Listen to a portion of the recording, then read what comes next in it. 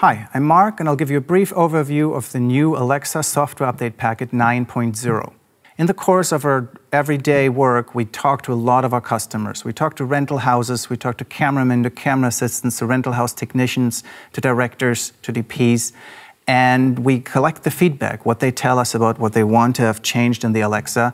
We collect all that feedback into long lists, prioritize those, and then we pick the features that we think will give you the most value on the set and implement them in new software updates. In Software Update 9.0, we have 6 new feature blocks, and I'll start with the first one, which concerns ProRes. In ProRes, we now have the ability to record ProRes 4x4 up to 120 frames a second, so all the way to the top speed of the Alexa in ProRes 4x4 onto XR capture drives or CFast 2.0 cards. Additionally, we've implemented a feature that specifically the nature photographers have asked us to implement, which is called pre-recording. Now, how does pre-recording work? If you, let's say, have an owl and it's sitting there on the branch and you're waiting impatiently for that owl to take off, you would turn pre-recording on. You sit there, you wait for the owl to take off, and the Alexa would continuously use the media to record actually the footage. Once the owl takes off, you hit the record button, the Alexa starts recording normally, but takes a certain number of seconds that have happened before you put the record button and adds it to the recording. Thus, you can actually capture an event after it happened. You can capture the time before you push the record button. Now, how does this work? How do you set it up in the camera? You would go to the camera menu, go to the recording, so you select recording, then you select internal recording, and internal recording, the 4th item from the top is pre-record. You go into the pre-record menu, you first turn pre-record on, and then you can set how much capacity on your recording medium you would actually use for the pre-recording. I have set 220 megabytes here. My options are 220, 660, or 1100 megabytes. If we go all the way to the top, at the current codec with the current frames per second rate, we're going to get 21 seconds of pre-recording time.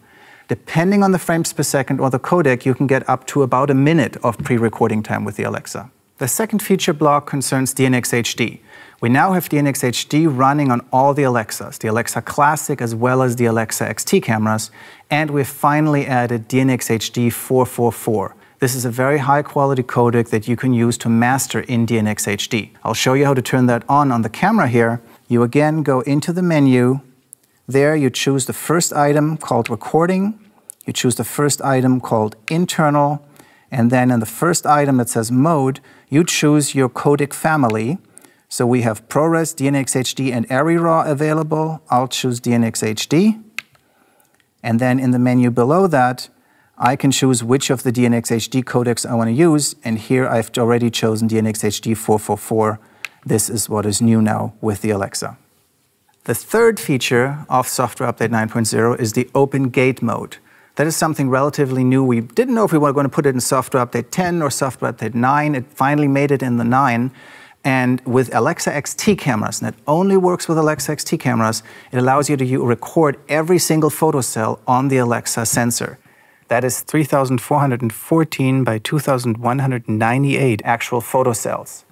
You would do that if you want to shoot something and then do some repositioning. You may want to do some reframing, some image stabilization, or image rotating. It's great for that. It's also great for doing an upres to 4K, or if you want to hide some visual effects markers in the edges of the frame. And again, that only works with the Alexa XT camera. There's no upgrade available from Alexa Classic cameras to get you Open Gate mode.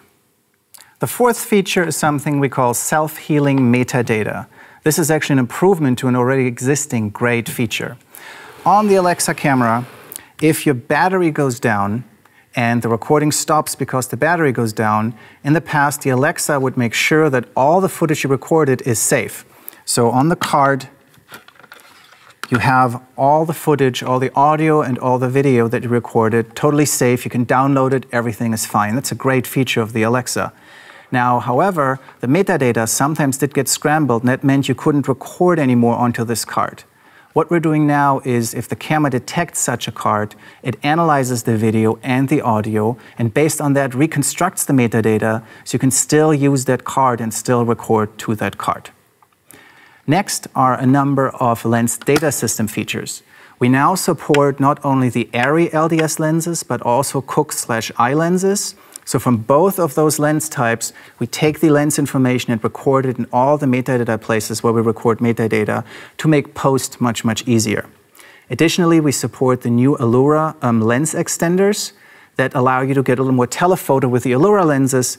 The Alexa knows the extenders there and records the proper lens metadata.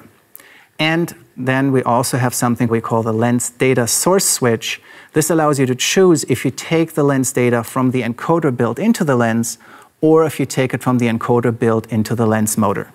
And finally, we have some new operational options. Most exciting of that is the phase button.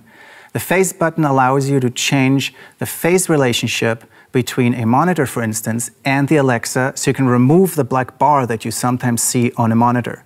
That also works great with a rear screen projector. The phase button is a user button. In the user menu, you can set the phase button to be one of the 6 user buttons on the Alexa. Then we have improved the working of the WCU4 with the Alexa. There are some more options on the WCU4 now.